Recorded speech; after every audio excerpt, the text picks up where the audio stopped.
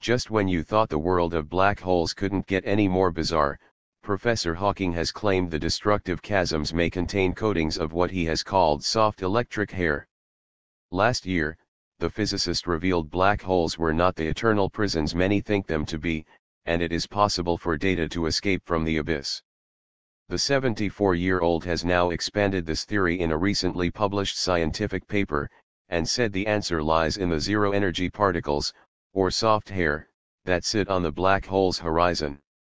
The long-awaited theoretical calculations behind the theory have been published in the paper Soft Hair on Black Holes, on AR14. The paper seeks to tighten up the rules regarding how information can escape from the clutches of oblivion by providing concrete tools to address what's known as the information paradox. Speaking to scientists in Stockholm in August, Professor Hawking teased the theory when he explained that black holes may not be so black after all.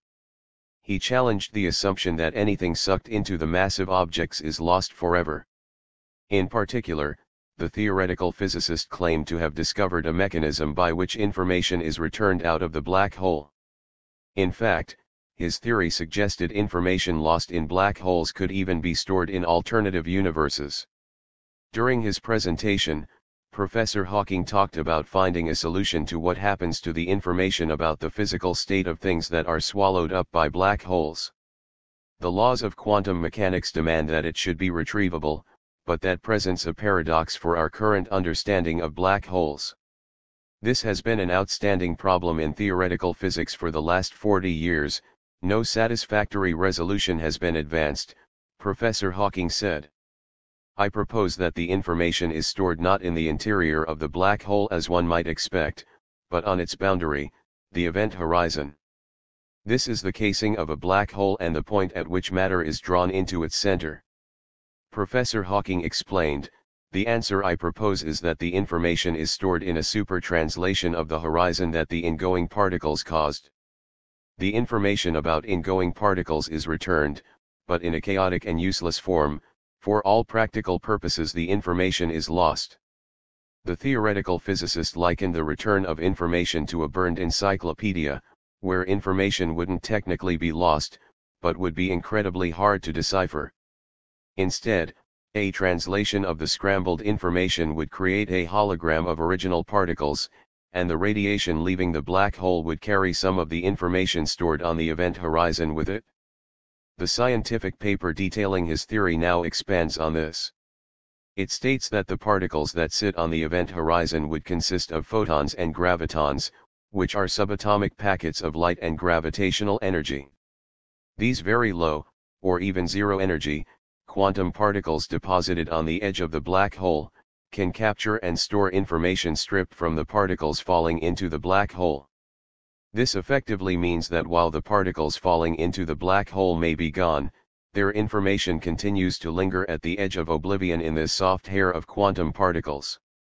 This has been likened to the way nose hairs catch dust, for example. According to the hologram theory, these particles are pixels in the hologram which store the information. In an interview with Scientific American, one of the CO authors and a theoretical physicist at Harvard University, Professor Andrew Strominger said, "We show that when a particle goes in, it adds a soft photon to the black hole. So it adds hair to the black hole. And more generally, if particle goes in, because all particles carry mass and are coupled to gravity, they always add a soft graviton. So there's a kind of recording device. These soft photons and gravitons record information about what went into the black hole. Infinitely more information than we previously believed is recorded by this mechanism.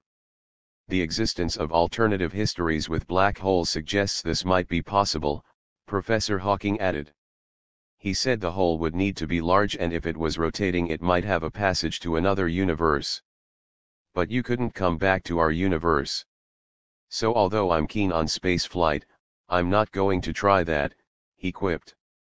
However, despite these new calculations, a full understanding of exactly how the holographic plate might work may still be some way off. The authors wrote, "A complete description of the holographic plate and resolution of the information paradox remains an open challenge, which we have presented new and concrete tools to address."